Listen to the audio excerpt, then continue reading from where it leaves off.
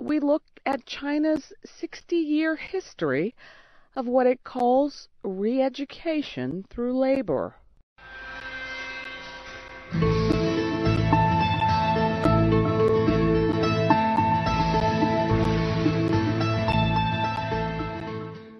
For years, China has detained minor criminals, activists, and political dissidents in labor camps known as re-education centers. Opponents of the system say China also used the camps to silence government critics and dissidents. For 2 years, from 2001 to 2003, Huang Bo spent long hours in forced labor in China. Before, he had worked as a surgeon performing medical operations in Shanghai. But as a detainee, he worked on Christmas lights, toy animals, any job that was demanded.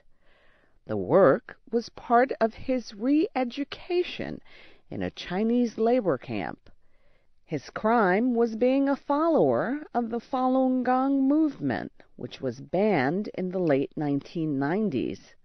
Mr. Wang describes what he believes is the real reason. They just want to torture me, and they just want me to give up the Falun Gong. Mr. Huang told VOA that his treatment was often severe. He says labor camp officials used electric shock to punish a prisoner who tried to pass information about abuses at the camp. The system of re-education through labor was set up in the 1950s.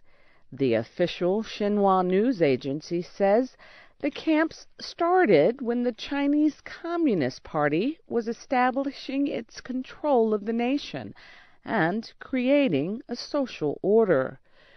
Recently, the head of the Communist Party Politics and Law Committee reportedly said China will stop using the re-education through labor system this year.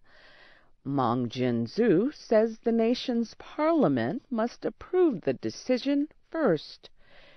If China continues with its plans, observers say it would be a major step in reforming China's judicial system and its human rights image.